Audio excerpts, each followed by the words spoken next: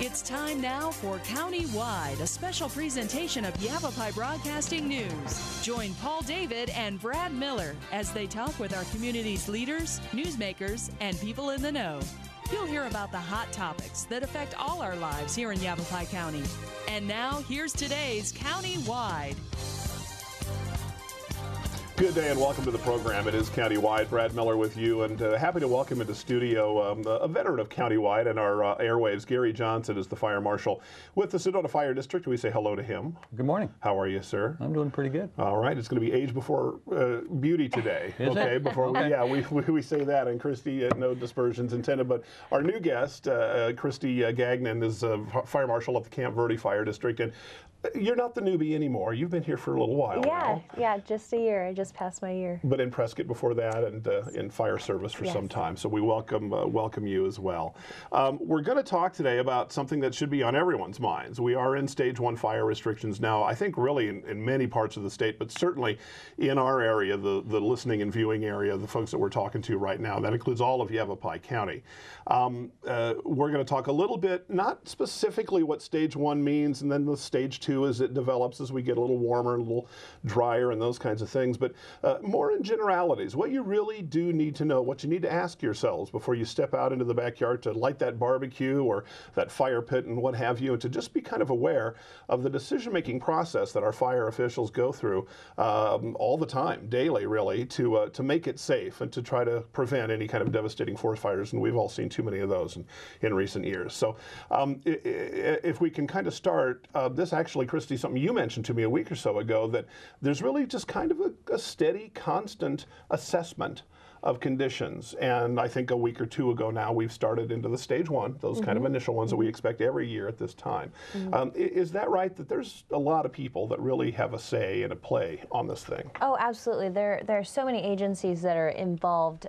There's so many stakeholders when it comes to fire bans and the fire restrictions, including the politicians, you know. Sure.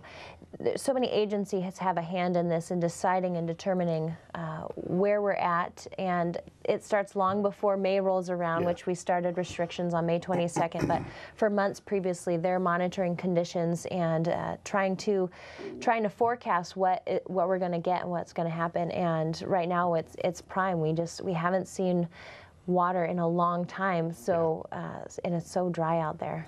We think, Gary, a lot of times we start with Forest Service because most of us, many of us choose to live here because of our access to public lands, the proximity of those, but those can also be a real potential for trouble. I kind of want to talk today about cities and towns and that, but we can't leave, you know, our forest heritage out of this when we start talking about fire especially. And it seems like as goes the Forest Service and those decisions, so go the municipalities and the fire departments and districts. Is that kind of how we do it now? Is there that uniformity born of kind of looking at the public lands and their conditions? Right, because I think one of the things that we need to realize is that, you know, as Kristi and I, even though our borders don't touch exactly, there's Verde Valley Fire in between, and you think about those areas, fire doesn't distinguish. It doesn't care whether it's in the Sedona Fire District, it's in the Forest Service, you know, it's just within, you know, Camp Verde. It's going to do what it wants to do. And one of the things that we integrate with the Forest Service is that they have that expertise that are able to provide us that information. Yeah. So this isn't something where we go, yeah, it's getting hot, yeah, you know, we haven't had some rain, time to put forest restrictions in place. No, they take a lot of things, a lot of factors into consideration. I mean, they're the ones that'll do the testing on the brush and determine what the fuel moisture is, and take that in consideration. Another thing is they evaluate, for example, how many starts are occurring. You know, how is the public responding? Yeah. Okay. We look at that. The weather folks get involved. They tell us, what are we going to project? You know, what's kind of happening. Right. You know, and a lot of us, you know, especially as I'm going to say as old timers, remember monsoons. We had to wait for the 3 days to have the humidity in it, and they've gone away from that. But still, that's what we're really waiting for. We're waiting for that monsoons to come to give us that moisture. Unfortunately, like what's kind of projected for tomorrow is that we may have some dry lightning. Right. So, you know, but everyone gets involved. It isn't just, you know, your local fire department. It's the cities, the fire departments. You know, we're all in this together. We all look at that and make those decisions. We kind of, sort of, now I don't want to take away from that, but we kind of, sort of start to think Memorial Day, and then we start to, generally speaking, start to see some of the monsoon moisture around July 4th. Now, that's not bookend days. Don't put that on your calendar. I can burn here and I can't burn then. But it seems to kind of work out that way. And I wonder if sometimes we don't understand that there's a real scientific approach, as you just described, to setting these rules and kind of putting these restrictions in place. But you also mentioned something there. When we talk, let's here again focus on Yavapai County. We've talked about the forest, the Prescott, Mingus Mountain, and the kind of the high country, and then on up to Flagstaff. But look at Black Canyon City and some of those kind of lower deserts when we get into that, and all of that. Aren't restrictions, or should they be different given those fuel types and terrain types? Well, when you think about, because we say county, it's all across Yavapai County now. That includes everything. Right, and you know, one of the discussions, we had a meeting last week, and one of the discussions is the county does have this broken down into basically 4 major zones. And when you think about the county, just think about when you're coming out of Phoenix. Right. If you go to Black Canyon City, you know, the terrain that's down there. Right. You go up to Prescott, where Kristi was from. Right. You know, it's totally different. Okay, it's at least 10 degrees cooler. You know, compared like when we were there last week. Good example is just coming back into the Verde Valley. It was hot when I got out of my car. Sure. But the point, and then you come into the Verde Valley, you can see those different areas and those different fuel types. And so as a result, it's very difficult to have that paintbrush and go across. But you know, level 1 is somewhat reasonable because we're making some reasonable restrictions. So one of the things that came out of that meeting is that the Prescott area uses those terms, level 1 and level 2. Yeah. You know, typically here in the Verde Valley, we don't. We just say we go into fire restrictions. Our restrictions are kind of like in level 1, kind of modified a little bit. And part of the issue that we run into is that it seems to happen relatively quick. I mean, it's not uncommon. We have a large empty lot in front of our fire station, and it's not uncommon for me to go home on Friday, come back on Monday, and that was kind of green on Friday and kind of brown on Monday. It can happen that quick. Yeah, because of that moisture drop. When you think about it, humidity yesterday was like 8–10%. So you can kind of see where that comes into play. So we have to take some of those factors into play, and that's how part of that decision making is made. Yeah, Kristi's agreeing. Yeah, well, and we all have such different climates even within the same county. So it's important that we all do what's right for our community. What's right for Camp Verde may not be right for Sedona and Prescott. So. Yet we need to do a really good job of marketing and getting that information out to the public about what our community's restrictions are, because we can't make as a blanket statement of blanket restrictions across the board. So becomes very confusing to the public as far as, well, what am I allowed to do and what am I not allowed to do, because it may be different, you know, from one town to the next. You've hit on something that here in the news department at Yavapai Broadcasting, and I'm sure newsrooms all across our county have had a little bit of difficulty with, and you folks have made it actually a lot easier. Gary, we talk about some of us are old timers. Just really even a handful of years ago, there'd be, when the restrictions started, stage 1 or stage 2, they'd start, the Coconino Forest would start on Wednesday, Prescott the next Thursday, and then the different districts and departments would all, and it would just kind of come out maybe over a 2-week period, and that became so confusing for folks. Seems like now everybody just kind of goes on the same day or within a very, very short time span, and I'm sure that's by design. Correct. There's a lot of shall we say, pre-restriction conversations that go on. Yeah. And so as a result, we all get together, and then, you know, that way we can kind of make it happen within that short period of time, so that we have those similar restrictions, you know, and so you can kind of go, wait a minute, where am I? What do I need to do? Yeah. And so it makes it a lot easier for the public. And the other issue we run into is the perfect point. How do we educate the public? Yeah. Because the good news about this is that I estimate middle of July before we'll get some rain, maybe a little sooner, maybe a little later, but the point is, so when you think about it, we're looking at about 8 weeks. So if we start to change things, then you get right back into that education thing. It's kind of like, oh, what can I do today? Let me see, can I do this, or do I have greater restrictions? So, you know, those are some of the things that we take into consideration as well. One of the other things, here again, if I can just kind of refer to our own newsroom that we've left, somewhat generic, stage 1 restrictions, I can't remember who sent it out, but just as a very brief example, there was certain types of fire pits that were screened in were allowed. And that was just in what I saw last week. I live in Clarkdale, so I called Clarkdale specifically and asked, and they said no. So you'll see, while they're, I would guess, probably 90% uniform even today, there are still some variables. And what our news director, Paul David, about 2 years ago said is, we're just going to tell everybody, call your local fire jurisdiction. Kristi, have we been telling people to do the right thing? Is that how they should do it? Absolutely. I think it's best to give the general statement. There's the fire ban, no open flames. And then if for some reason someone needs a permit, needs that exception, they can contact their local authority, because it's going to be up to the local jurisdiction as to what is allowed and what isn't. So rather than trying to get so specific in the message that goes out to the public, it's easier just to make the blanket statement, and then if there are questions that need follow-up, then we can answer those for each individual. We're continuing to grow in this area, but we're still small enough communities. Gary, have you seen, or could you see yourself on a Tuesday? It's windy and it's very, very warm, and a guy needs to do some welding work, and you can't get him that permit. But say by Thursday, conditions may have changed enough that you can on a case-by-case basis, or do we just get, once those restrictions are in place, that's how it's going to be until we get that monsoon rain?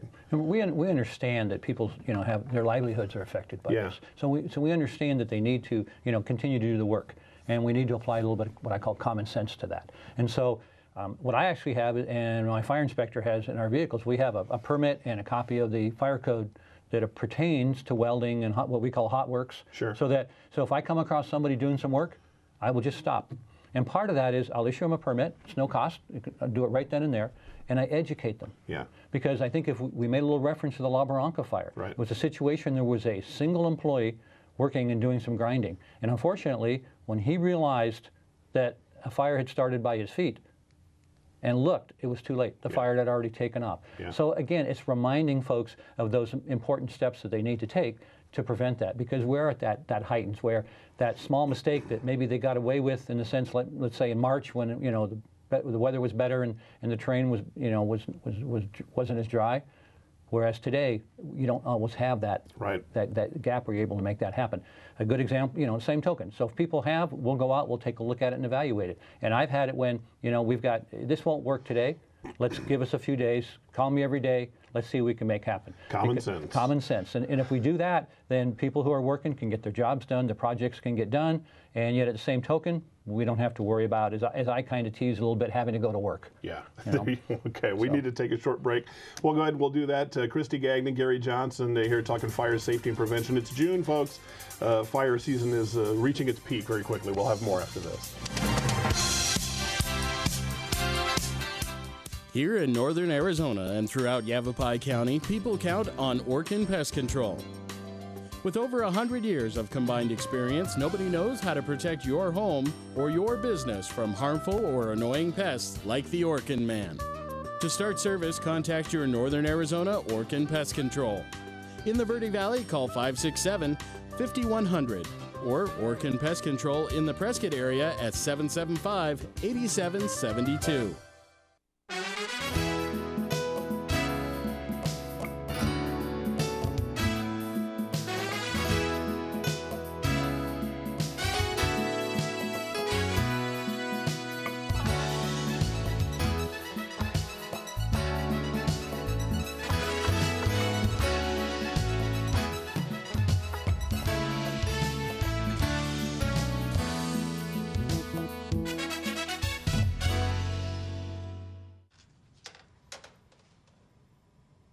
Wow, these are really good. You act surprised.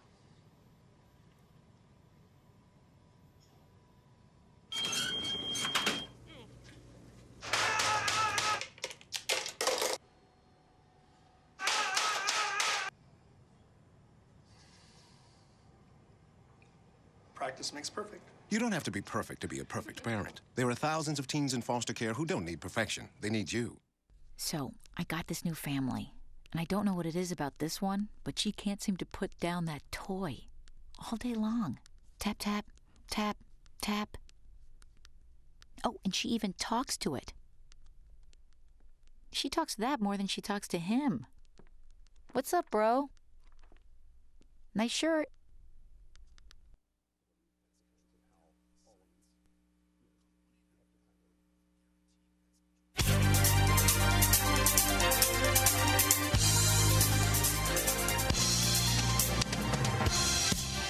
Welcome back to the program. It is Countywide. Our guest today, Kristi Gagnon, Gary Johnson, fire marshals, respectively with Camp Verde and Sedona fire districts.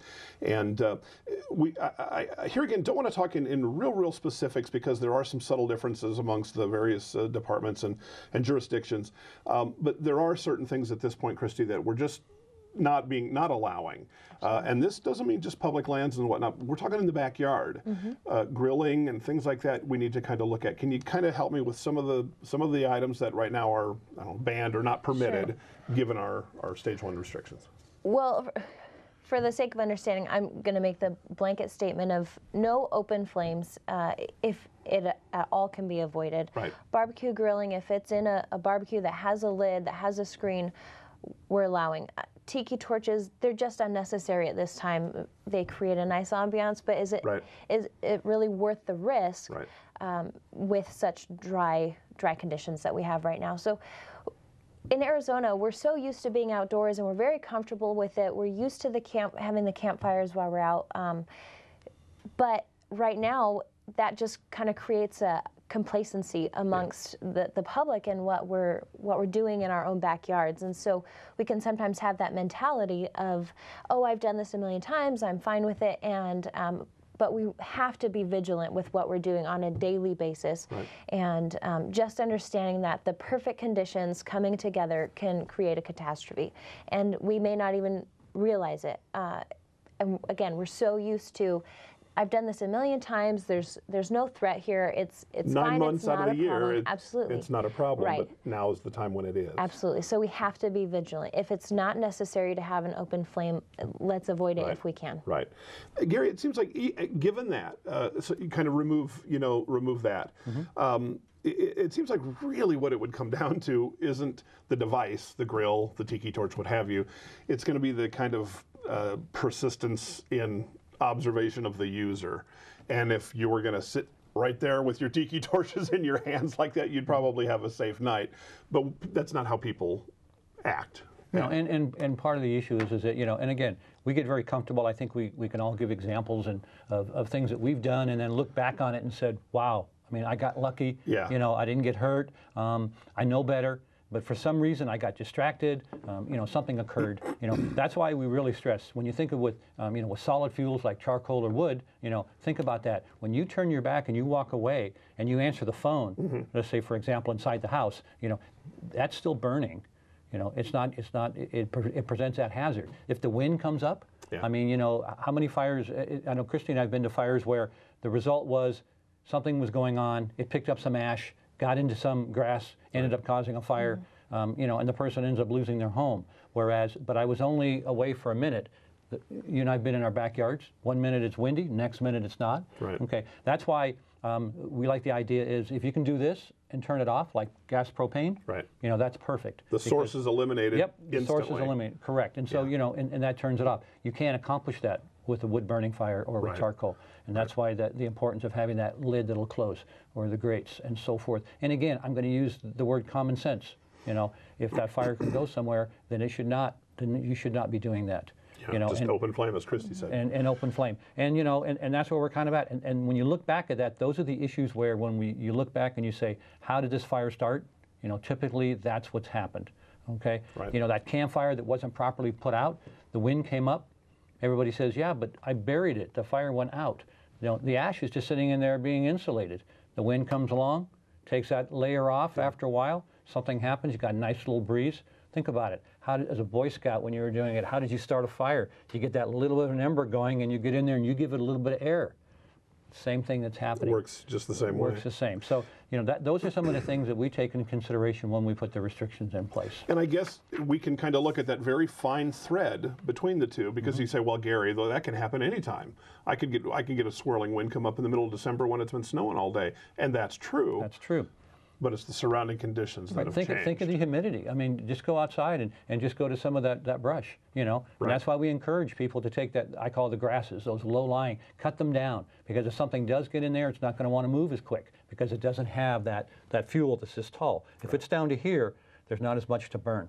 And so that's why we constantly say, that's what you should be cutting back. That's what you should be getting rid of to start with.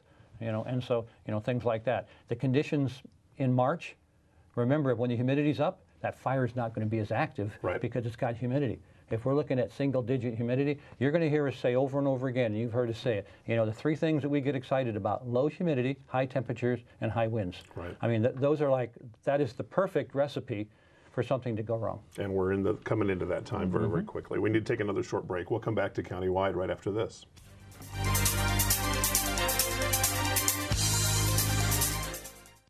Here in northern Arizona and throughout Yavapai County, people count on Orkin Pest Control. With over 100 years of combined experience, nobody knows how to protect your home or your business from harmful or annoying pests like the Orkin Man. To start service, contact your northern Arizona Orkin Pest Control. In the Verde Valley, call 567-5100 or Orkin Pest Control in the Prescott area at 775-8772.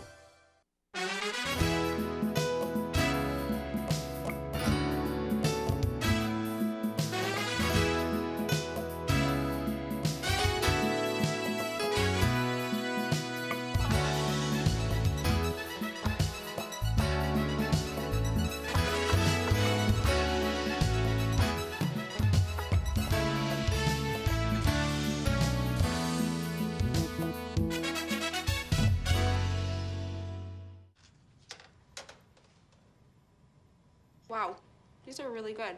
You act surprised.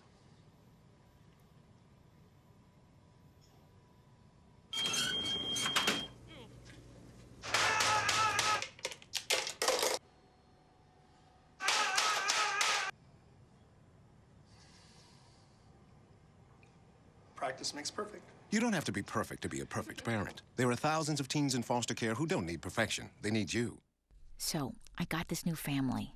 And I don't know what it is about this one, but she can't seem to put down that toy all day long.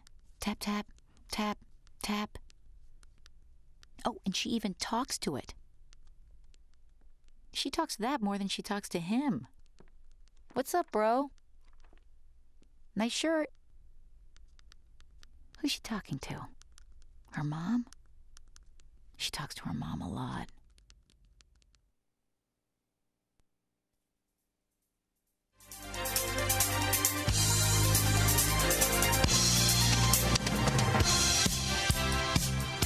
We welcome you back to the program, our final couple of minutes here, and great information. Please take it to heart. Take a listen to what our folks are talking about today.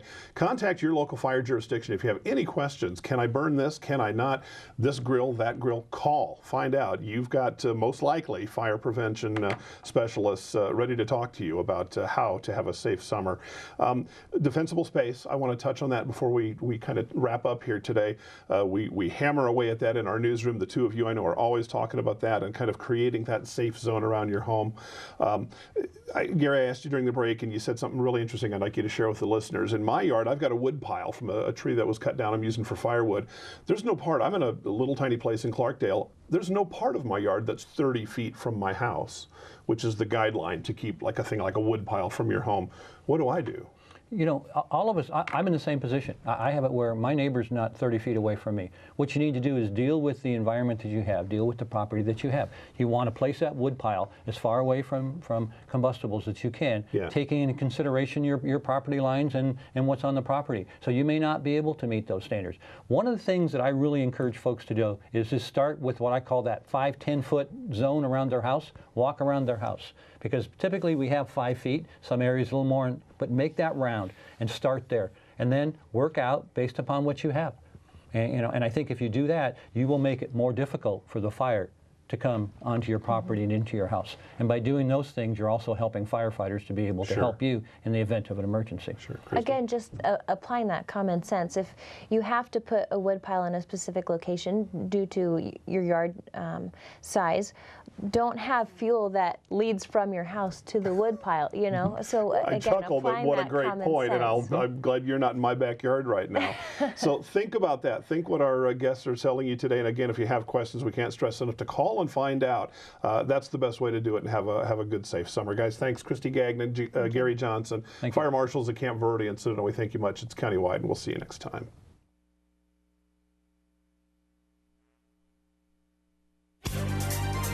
This has been Countywide, a special presentation of Yavapai Broadcasting News. Listen in each Tuesday and Thursday as we tackle the hot topics and talk to the decision makers across Yavapai County.